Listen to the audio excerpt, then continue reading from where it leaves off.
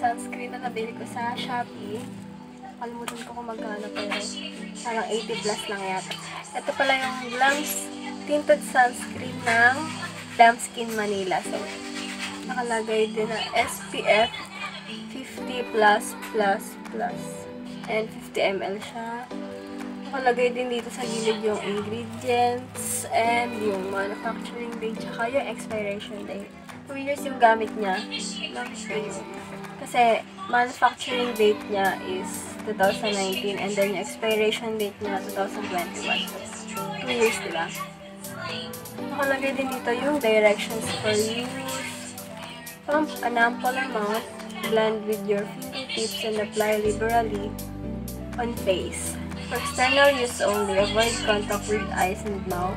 Nakalagay yung description is, it's a lightweight tinted sunscreen that easily adapts and blends to any skin types and colors. It works as your daily sunblock to protect your skin from harmful UV rays. It also works as makeup primer and moisturizer, so moisturizer naman siya. Eh, tsaka pala, hindi ko na ito first time gagamitin kasi nagamit ko na siya ng maraming beses. Nalagay ko na siya sa face ko. Nag-toner lang ako kanina. Tapos ito, tignan niya siya. Nakalagay diba dito, tinted sunscreen. Switch mo na siya dito. Ito. Naka-pump din pala siya, guys. So, ito. Para siyang ano.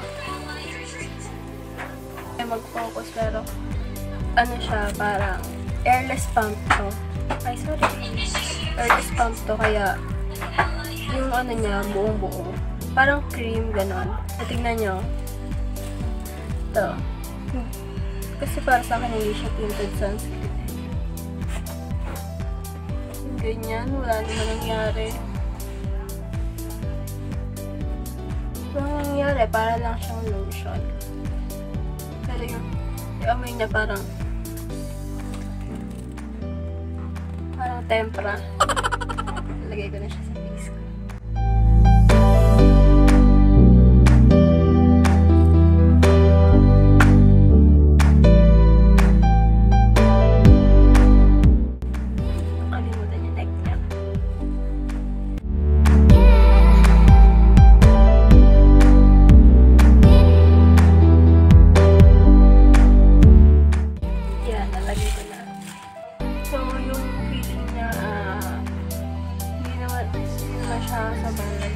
Hindi naman siya matte, gano'n.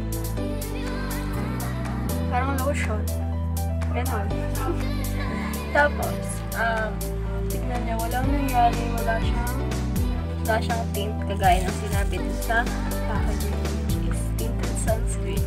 Akala ko naman yung kagaya siya sa ano nga yun? Yung isang nagtitinda ng tinted sunscreen, nalagay ko na lang. Tapos, nakalimutan ko. Mas maganda pa yata yan kasi alam ko meron talaga yung tint. Tsaka ito kasi nakalagay dun sa Shopee, tone adapt. Ganon. Kaya ito yung binili ko kasi dun sa isang nagtitinda ng pangalan mo ka. Yung sa isang tindahan ng tinted sunscreen, meron siyang 3 shade. Yung light, medium, tsaka deep yata yun. Hindi ko naman alam kung light ako or medium. Kaya, dito na lang ako sa tone adapt.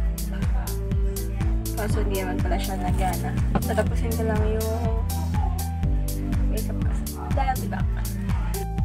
So, ito yung makeup. Tint lang ako, tsaka concealer, tsaka kilay, tsaka mascara. Yun lang. Oh.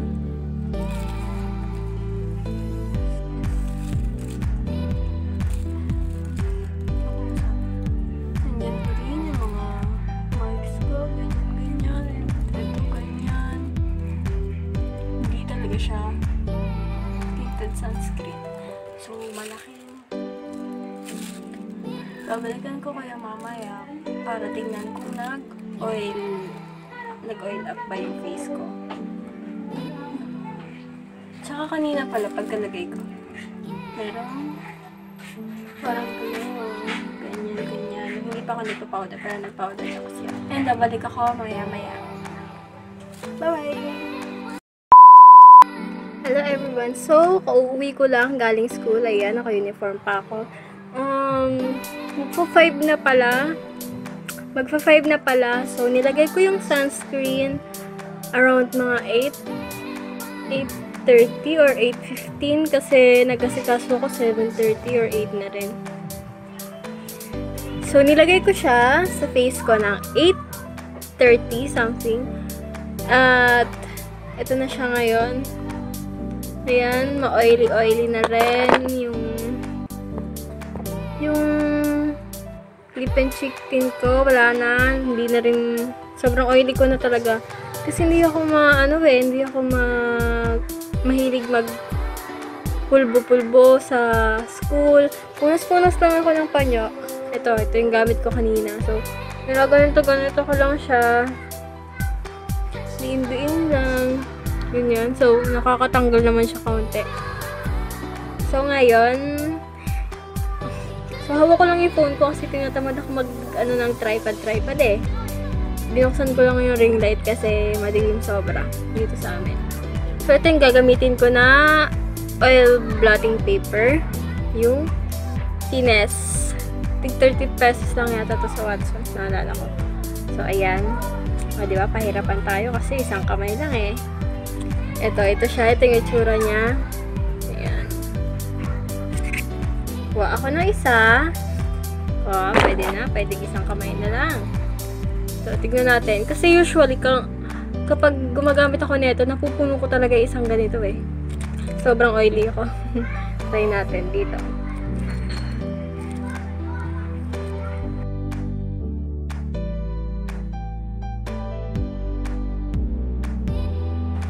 So, ito, kung makikita nyo, sabi ko sa inyo, sobrang dami. Puno na naman siya. Ayan, puno. Napuno ko na naman. Hindi ko nga napuno eh, pero tignan nyo nga, sobrang oily. Kasi nga, for me talaga, hindi nagmamatify hindi matte yung finish ng sunscreen, which is hindi niya naman kinlame. Ang kinlame niya lang is may coverage siya, which is, sabi niya, tinted sunscreen. Kaya nag-expect tayo ng coverage. Konti lang naman, pero ang lumabas, wala talagang coverage. Para lang siyang lotion. So, yun lang. Okay, final thoughts. Siguro ngayon na rin ako magbibigay. Final thoughts. Ayun nga, sabi ko kanina, hindi siya oil control. Hindi siya nakaka-control ng oil. Hindi rin siya nagbigay ng coverage, which is skin lame niya yon kasi nakalagay sa kanya tinted sunscreen. Tsaka, ano pa ba? Yung niya, yung bottle niya naman, okay. Ano siya? Airless pump. Nakita niyo naman sa clip kanina na wala talagang air. Sobrang, pag pinindot mo siya, sobrang full nung lalabas doon sa bottle. Full yung lalabas na product doon sa bottle. Yun lang talaga yung ko sa kanya eh. Feeling ko lotion lang siya na nilagay ko sa mukha ko na hindi man lang nga niya ngek, my baby. Hindi man lang siya nakapagbigay ng kahit konting coverage kasi kapag sinwipe, kunyari lagay niyo siya. Kapag ginanon niyo siya, wala na, lotion na lang talaga siya. Yung amoy niya pala is sobrang scented.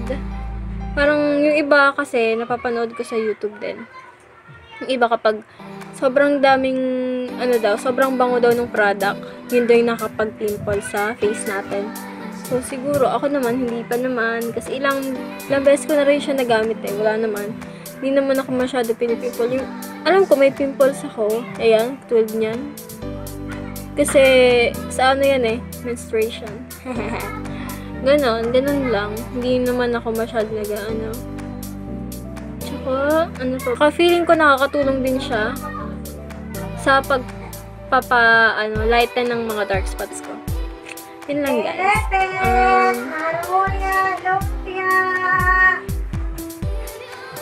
Yun lang. Thank you guys for watching. I hope you guys enjoy this video. Please give this video a thumbs up if you like this. And don't forget to subscribe. And, yun lang. subscribe kayo, and mag-share nyo na rin siya sa inyong mga friendships. Thank you guys for watching, and I will see you guys in my next video. Bye! You got me jumping like